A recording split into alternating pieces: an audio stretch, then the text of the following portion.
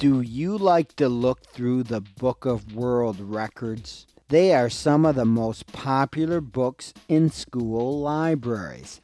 They are almanacs, books of information that are updated and published each year. Do you ever look up into the night sky and wonder about what you see? Here's a short video produced by the publishers of the Farmer's Almanac, another popular book of information. Their almanac is full of lots of useful information, including what stargazers can see in the skies at night. Since ancient times, the northern lights have been one of nature's most intriguing anomalies. The Eskimos believed that they represented the souls of their unborn children, or the torches of long-departed ancestors. Others believe that the lights marked a dangerous, narrow pathway to heaven. This colorful display of lights is produced by a collision between charged particles emitted from the sun and air molecules in the Earth's atmosphere. The energy from the collision creates a spectacular display of different shapes and colors of glowing light rapidly moving in the night sky. The magnetic field of the Earth pulls the solar particles along its path and accelerates it toward the north and south poles.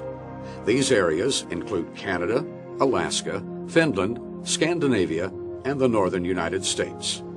The northern lights are the most stunning from October to March, when nights are long and the sky is at its darkest.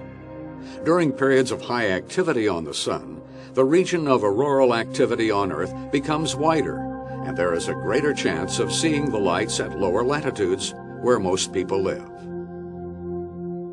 There are many different almanacs full of different information. Popular school almanacs include Scholastic Book of Records, Guinness Book of Records, the World Almanac for Kids, and the World Almanac. Finding information in an almanac is easy and it's fast. If you pick up an almanac, you can find information quicker than you can find it on the internet. But don't take my word for it. Let's watch some students and see how they use the general index in the World Almanac to find things quickly. Well, sometimes you can look things up online, but search engines don't always get you to the answer you want. And you don't always have a computer available. Yeah, I suppose that's true. What about an encyclopedia or a dictionary? Well, a dictionary is good for pronunciation or spelling, or to look up the meaning of words. And an encyclopedia gives you a lot of in-depth information, but only on certain subjects. So neither one can do what an almanac can. What makes an almanac so great? Well, for one thing, it's published every year, so it always has up-to-date information. And it covers a ton of subjects, so it's a great place to look up facts or get ideas for a research paper. How come you know so much about the almanac? Well, last year at my old school, we had an Almania competition, and I kind of got started using the almanac then. Once I started, I was hooked. I mean, there's so much cool stuff. There's lists and tables of facts about everything. What movies won Oscars? The best amusement parks in the world. Who had the most home runs in the National League last year? The tallest buildings in the world and where they're located. There are charts and graphs that show trends, like how popular SUVs have become, or comparisons of which countries use the most energy. There are maps of different parts of the world, interesting pictures, and short articles on a lot of different topics. You can find all kinds of cool stuff.